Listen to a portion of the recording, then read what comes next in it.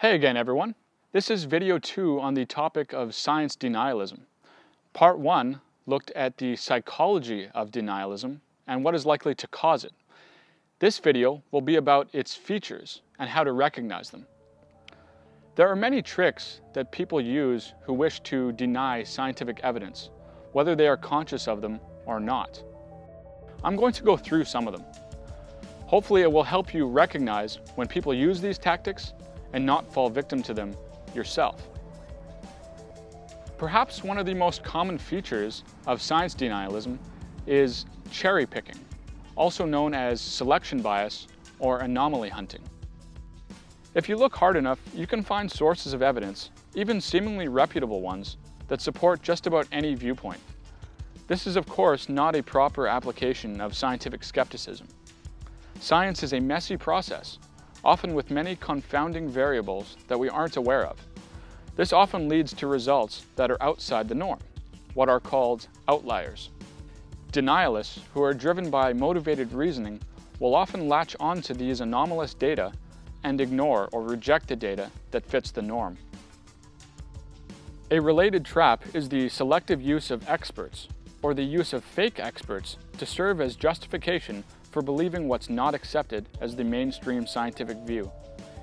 Deniers will pick whichever subject they are passionate about and often reference groups of scientists who oppose accepted wisdom in an attempt to make it seem like there is serious debate within a field. Another main feature of denialism is the tendency to deny the scientific consensus on a particular issue, either by denying that it signifies anything important or by outright denying its existence. Examples of this include this terrible Forbes article that misrepresented a study and concluded that a majority of relevant scientists doubted the existence of man-made climate change. Or this paper, put out by an anti-GMO activist group that flat out denies the large scientific consensus that GMO foods pose no greater danger than conventionally bred crops. Hostility towards or denial of existing scientific consensus is a pretty surefire sign of someone engaging in science denialism. Next up, something you'll see quite often is the use of logical fallacies or misrepresentation in order to reject accepted science and substitute it for something else. This can be done in a variety of ways. One of the most common is what's called moving the goalposts, which is when the criteria for evaluating a claim is changed after the initial criteria have already been met, in an attempt to grant the person committing this fallacy an advantage. So, for example, those who question the theory of evolution often complain that there are no transitional fossils. Once the mountain of evidence of the fossil record is showed to them, they often will switch to another objection that supposedly renders evolution false. Another fallacy that is commonly used amongst deniers is what's known as the false dichotomy or false dilemma, which is when two options are presented as the only two. It's a form of the argument from ignorance fallacy. X cannot be true, therefore Y is.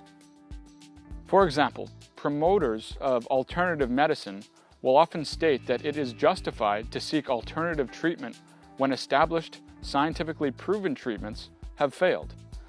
This suggests a false dichotomy that both have their place. In actuality, since alternative medicine is by definition inherently unsubstantiated, meaning there is not enough evidence to support its usage, it's not reasonable to turn towards when scientifically accepted treatments have failed or been exhausted. I will talk about this much more in my alternative medicine series. Let's cover one more fallacy that comes up often, one that's come to be known as the Galileo gambit. Here is the argument.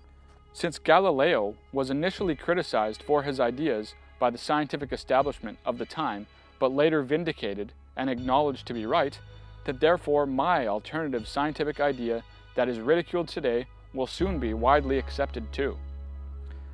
It's a fallacy because the fact that an idea is ridiculed does not necessarily correlate with its likelihood to be found out to be correct later. In fact, most scientific hypotheses are indeed wrong.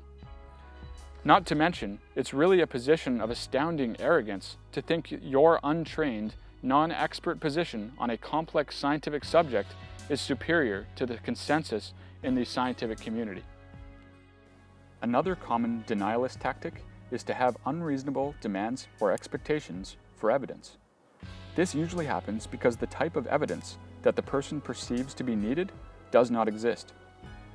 But science is messy, and we don't always have all the pieces of evidence neatly available to us. For example, those who believe in 9/11 conspiracy theories that posit government involvement in the terrorist attacks of that horrific day often reject the official story that describes the Pentagon being hit by Flight 77, one of the hijacked airplanes. They do this primarily because there is no clear video footage released that shows this. However, we do have countless other pieces of evidence that experts have examined to conclude that it had to be an airplane. The conspiracy theorists have an unreasonable demand for evidence. They will only accept their one desired piece of evidence and reject all the other pieces that point towards a similar conclusion. A related mistake is to deny entire categories of evidence, and to thus demand that a particular type be fulfilled, which may not exist. For example, the randomized controlled trial is typically seen as the gold standard of all study designs, since, if done right, has the most power to weed out possible biases. However, sometimes it's not possible to do this, say for ethical reasons. When it was being discovered that smoking was a major risk factor for lung cancer, it would have been unethical to subject controlled test groups to a probable carcinogen. Therefore, other, less rigorous types of studies had to be done, such as broader epidemiological studies which use data from populations of smokers in an uncontrolled manner. In this case, the data was overwhelming enough to reliably conclude that there was a link. Yet big tobacco companies used the lack of randomized controlled trials as an excuse to dismiss the causal relationship between smoking and lung cancer. More on study design in a later video series. Another common denialist tactic, one that can have powerful social and environmental consequences, is the manufacturing of doubt about a scientific finding. Big Oil spent a lot of money on campaigns to convince the public that man-made climate change wasn't real, or at least that the model was not as strong as scientists indicate. Teach the controversy, as some would say, which is a common line from creationists who wish to teach the so-called weaknesses about the theory of evolution and teach nonsensical alternatives like intelligent design. Manufacturing doubt is often done by pointing out where disagreements occur within the scientific community, by anomaly hunting, cherry-picking experts who disagree, and so forth, things we've explored already here. Confronting people's denialism is a very difficult issue. Simply responding to people's flawed positions can often provoke something known as the backfire effect, which is exactly what it sounds like. This all begs the question, how should we confront denialism? Scientists seem to think the best way is to confront the tactics people are using when engaging in denialism, rather than responding to the objections themselves. This nips in the bud the fallacious, or biased, or dishonest tactics. Many of these features of denialism can be avoided if we respect the scientific consensus, as discussed in previous episodes, and take as broad a view of the literature as possible.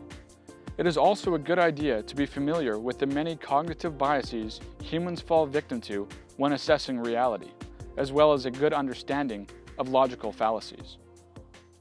I want to cover one more feature of denialism here before we close off, and it will segue nicely into the next video series. One of the most common denialist tactics is the tendency to posit conspiracy theories as a means to reject established science and propose an alternative explanation. Pretty much every major denialist movement today has a conspiracy theory at its core. The anti-vaccination movement claims that Big Pharma is suppressing research about the side effects of vaccines and distorts the science to claim that vaccines are effective. The anti-GMO movement claims that Monsanto and other biotech companies control the peer-reviewed literature to the extent that they have corrupted the evidence to side with their profit motives. And the 9/11 Truth movement claims that the government had a role in the terrorist events of 9/11, while they suppress any independent investigation into what really happened that day. In all cases, the proposed conspiracies are of a magnitude so great that their plausibility is extremely low due to the number of moving parts required to pull off such a so-called grand conspiracy. Conspiracy theories and the psychology of conspiracy thinking, particularly grand conspiracy thinking, is the next topic. Follow me to the next video series for that. Thanks for watching.